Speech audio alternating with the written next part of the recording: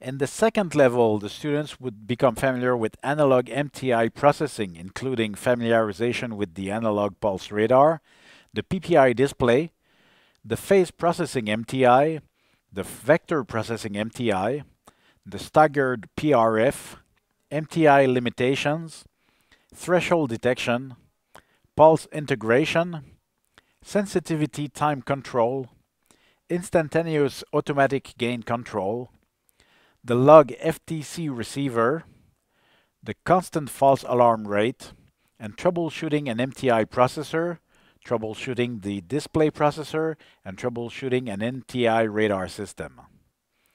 This level also includes the digital MTD processing, which familiarizes the students with the digital pulse radar, with the PPI display, cell mapping, fast Fourier transform processing, CFAR constant false alarm rate, correlation and interpolation processing, surveillance track while scan processing, and an exercise on troubleshooting the digital MTD PPI processor.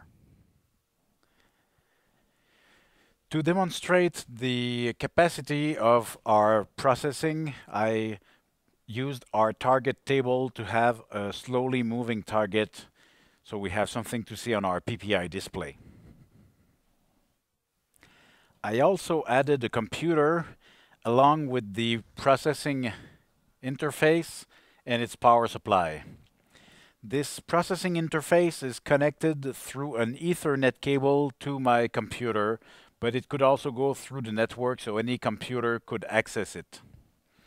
Now I will need to add my connections. Let's make it simple at first. I will disconnect my motor drive so I'm not hurt by the antenna rotating.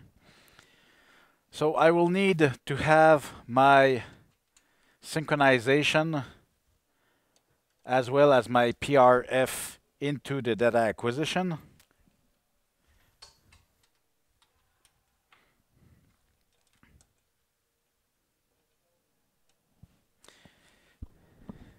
I will also need my I and Q channel from the dual sampler.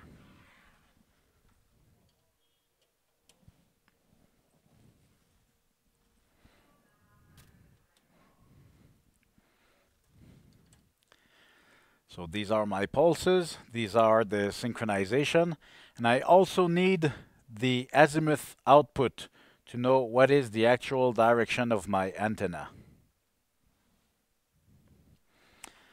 So now I will reconnect the antenna drive and we'll switch to the computer to see the processing itself.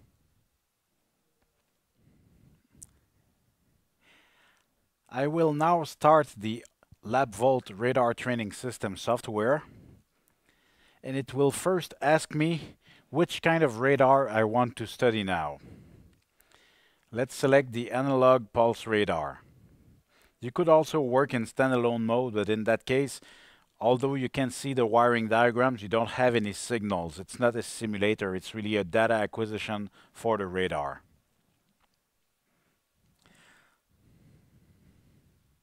So now it's connecting to give me a pulsed signal, transferring information in the data acquisition and initializing.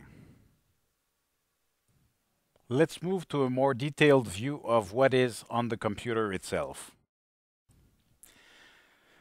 So in the computer, what I see is that I have several tabs that are available here on the top.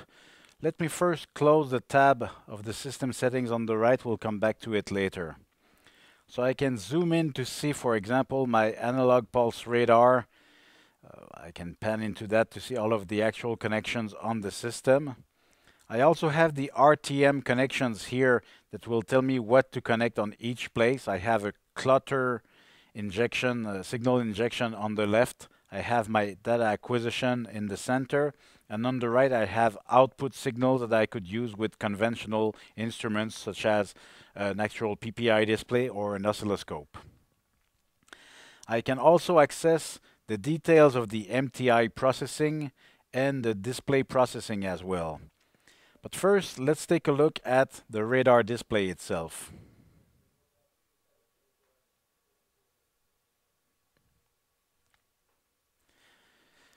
So now we see there are lots of targets on that. I am very close to a wall, so actually all of this line here is my back wall. We see the studs in the wall. This bright pile here is the actual radar pile itself. This green spot here around 270 degrees is my actual moving target. What you also see right here is me being close to my computer. So we do have intensity modulated radar. We do have fixed intensity, which will go with a threshold. The threshold, of course, could be changed. If I put a higher threshold, I will have some targets that will disappear, which means that I could be missing some of my targets, but also I have less noise to look at. I also have a color modulated targets where the biggest radar targets will be in red and the smallest will be in shades going to blue.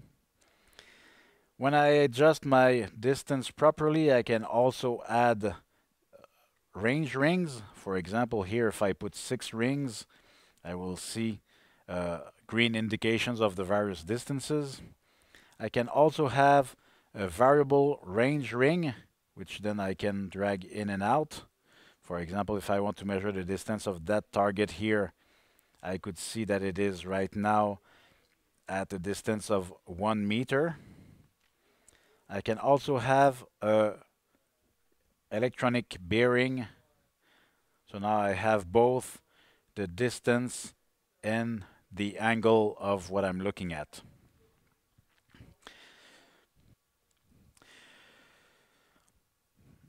Now I have a nice PPI display, but I could also be interested in learning more about what is this MTI processor. So if I go inside here, all of the squares are my actual output signals that I'm sampling. But I can also look at the details inside here, and each of the smaller blue dots are additional test points where I can connect virtual probes for my oscilloscope. For example, if I wanted to see my I channel and my Q channel, sorry, that wasn't the right one. See my Q channel, and I'll put my external trigger on the PRF detector here. Now I can launch my oscilloscope, and this looks like a regular scope. I will need to enable my 2 channels. I need to start the refresh on these and decrease the sensitivity until I have something that is acceptable for what I'm interested into looking. So now I see that I have a lot of offset on my signals, so I will go on my sampler and compensate for these offsets.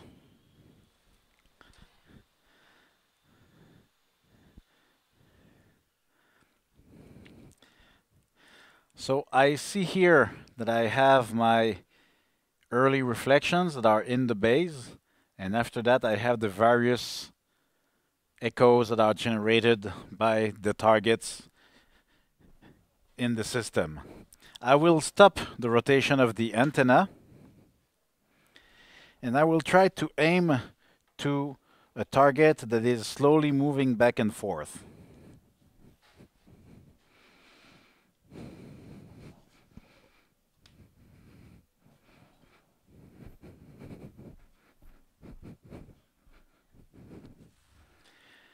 I will reduce the gains a bit further here. So right now I can see the result of 2 successive PRFs. So let me change the time base here to remove one of them.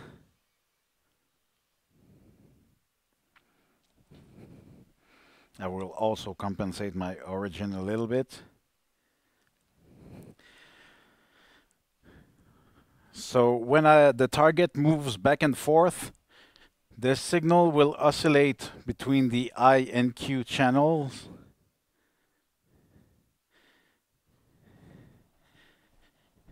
But the vectorial sum of these 2 signals should always be equal to unity.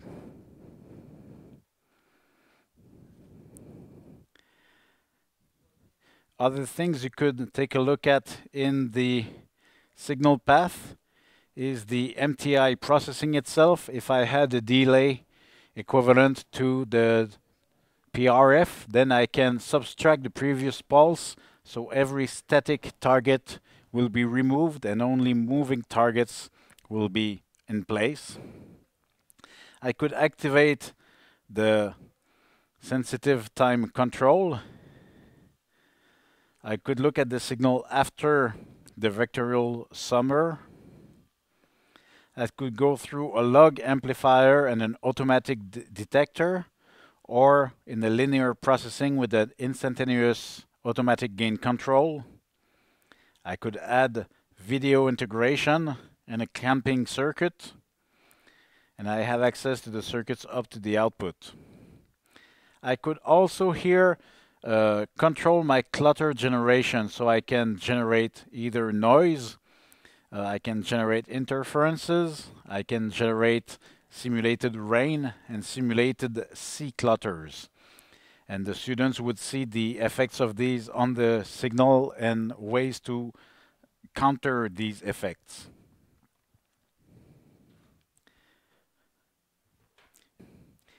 In the display processor, I can look at various signals that are available as well. This system can also work in digital MTD mode.